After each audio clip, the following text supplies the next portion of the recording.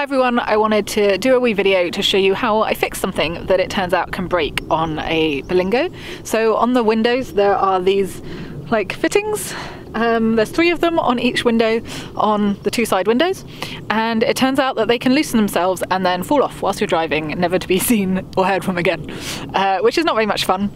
So if you follow me on Instagram, you'll have seen that one of these fell off my window quite some time ago. I think it might have been in early November. It took me a little while to find another one on eBay, to get it sent somewhere.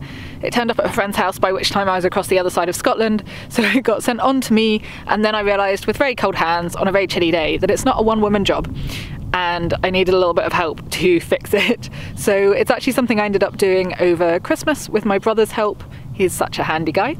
I thought I'd share how I fixed it so that if you have the same thing happen to you, it saves you a little bit of time. And if you do have a Berlingo or a Peugeot Partner, I thoroughly recommend tightening these up, all of the screws on the inside of these windows, to avoid this happening and them falling off in the first place. So I am currently tucked into a really little space in the back of Silver, trying to fix an issue with my side window. And it turns out the moulding is in the way of getting it re-screwed to pop a new one on. So when I ordered a new one, I tried to do it, couldn't get it on. My brother has some handy tools that I can use for this kind of thing, and is also just good at this stuff. So I'm attempting it, but I'm squeezed in a very small space. If I succeed in doing this, I shall share it so that it is easier for other people. It's a bit of a nightmare at the moment. I'm filming. I don't know why I'm whispering, because I'm not going to use this sound for this. So my brother came up with a wonderful and slightly bizarre solution. We couldn't get the moulding off, and it turns out we didn't need to. We just needed to protect the moulding, which turns out is really soft, from damage with the screwdriver. And we used a little compliments card from Tesco's. Tesco's in Evermore. Johnny, thank you for giving me this. I never filled it in because I'm useless and I always forget. But he just saved the day. So I will show you what we did. You can't really get the screwdriver in straight here, which is why we thought the moulding would need to come off.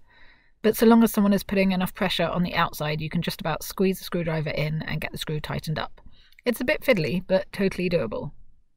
Sometimes van life leads to some weird food combinations, and this is quite possibly my latest.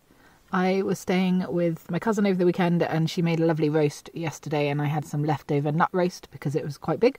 I didn't need all of it, so she sent me away with it, all wrapped up.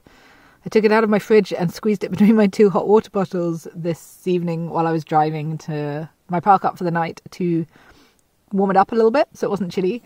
And then I have just popped it on some lettuce, and I've used some of this aubergine spread from Lidl, which turns out is only 15% aubergine, but they're clever enough on the back to say organic vegetable spread with aubergine and sunflower seeds. Anyway, it tastes good. There's definitely aubergine in it. I love aubergine. And it doesn't have any weird ingredients, which is good. Like nothing I don't understand, which is always a positive with something like this. And the combination tastes kind of amazing. The nut roast is quite dry, so the aubergine spread was my solution to making it less dry. And on the lettuce, it tastes really good. It's messy to eat because I didn't get a plate out when I parked up, and I'm trying to be really quiet where I'm parked. But it tastes really good. I'm going to eat the rest. I had an awesome time seeing my nephew last week, which included playing in his mud pit. And then I spent a load of money getting 2 new back tires, which this lovely quick fit guy let me film.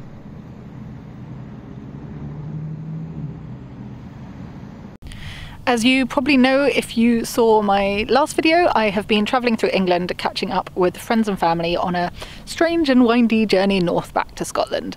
So I don't tend to film very much when I'm with friends and family, but I've spent the last couple of days exploring. I stopped through a couple of cities I'd never been to before when I was in the area and catching up with people, and I'm in Norfolk right now, and I have seen some absolutely stunning beaches the last couple of days and had some beautiful weather. Just 2 days of it. 2 days of beautiful weather. So here's a sneak peek of that footage, and then the rest of that will go in the next video.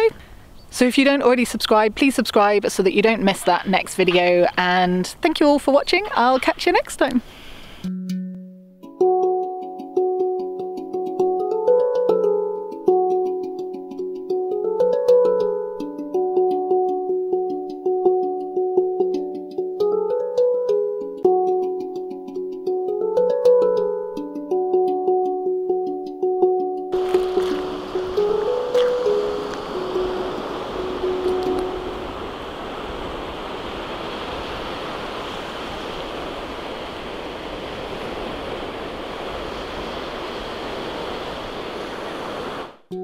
you.